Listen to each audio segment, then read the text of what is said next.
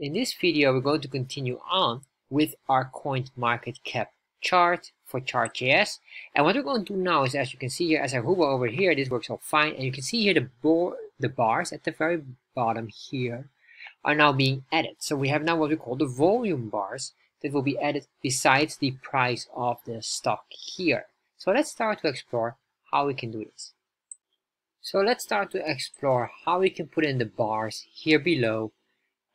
And what we're going to do is we're going to continue on, and this is part 14 of this series. So first of all, what we're going to do is we're going to scroll down here, and I'm going to add up a new data set. So basically what I want to have is a new data set, and that is a unique type. So we're going to have this one here, put a comma, then we're going to put in here curly braces, and then within here, let's put this enter here, so we have this nice space here. And then within here, I'm going to say the following. First of all, we're going to give it a label. So we define this. We say here label will be, we could say here stock volume or something like that. Doesn't matter so much. The next item will be the specific type. And in this case, what we want for type is the bar. And we have set it here below somewhere. Let's see here, the type as line. But then we're going to say that this specific data set will not be a line, but will be a bar. So that's what we have here. And once we did this, I need to have data. And the data here, so what I can do for now is I can just copy this here, the numbers. Copy this, scroll down here, and put it in there. Later on, I'm going to adjust that. And then next, well, let's save this first and see what happens. If I refresh here, what is happening is you can see here, we have these bars, and they're matching exactly because there is the same value as our points here. What happens, and this is very important, the bars here, sadly enough, if I hover over here, this will remove our interpolation here, or a crosshair. So that is the only thing here, but we're going to use some tricks that will make sure that this is always at the very bottom, so it will not impact us much. So I'm going to accept that tiny flaw. It's the only one, and I might eventually find a solution for that, but I don't have a solution for that as of now. So what I'm going to do here, first of all, I first thought that would be like the point hit radius or the point hover radius, like these kind of items here. But if I save this, refresh, even with this, it doesn't work. So something is blocking it. Anyway, doesn't matter.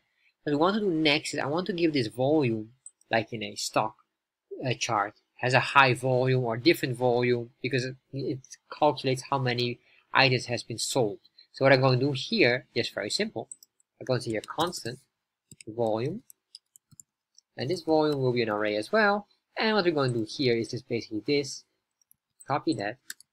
We say here volume will be push this man, and then maybe here the numbers 100 or something like that. Doesn't matter. So save, refresh. All right, there we are. Of course, nothing happens yet. What I want to do is copy the volume, scroll down here to the numbers, and put it in here.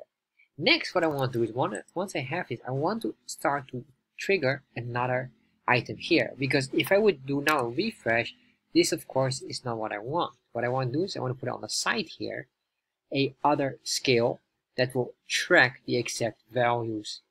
So to do this, I'm putting here enter, and then I'm going to say here a y-axis ID. And I'm going to say this will be a new scale, and this scale I will name the volume scale. The volume scale. Let's make sure you spell it correctly.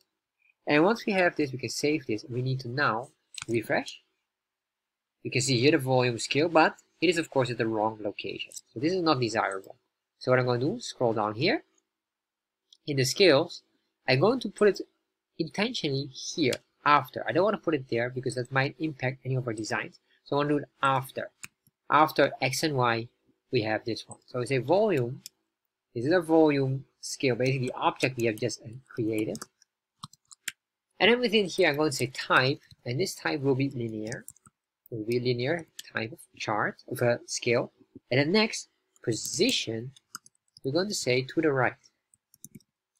Save, refresh. So now we have this here, absolutely phenomenal, but of course, right now it's still equal height. So what I want to do is I want to push these bars down.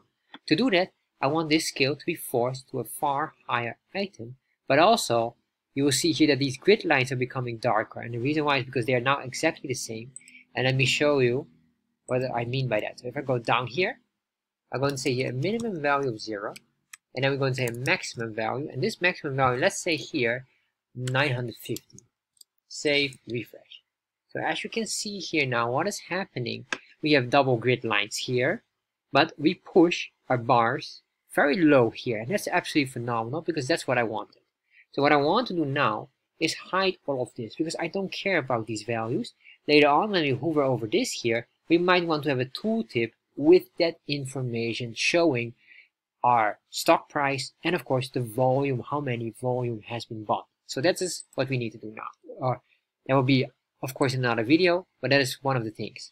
However, what I want to do here now is I want to change this. I want to remove all of these items here and remove the grid lines here. So I'm going to put this max on just on 1000 first of all. Save, refresh, and now it looks again exactly identical, but that's alright. Then I'm going to say here comma. I'm going to say here grid, and then we're going to say here which is specifically the grid lines. That's what I'm targeting right now. You can see that's why we have dark lines. Say display equals false.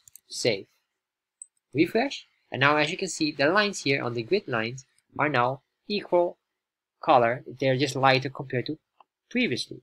The next thing what I want to do here then is to remove this scale numbers. We don't need that information, so that's all redundant for us. So I say comma, and then what I'm going to say here, ticks, I'm going to say display equals false as well. Save, refresh, and there we are. So now I remove that, and of course the bars here looks beautiful here, nice down. And now we have all the information, and later on we can extract both of these eventually. So once we have this now this is all working, it is time for the zoom functionality, and that will be the next video.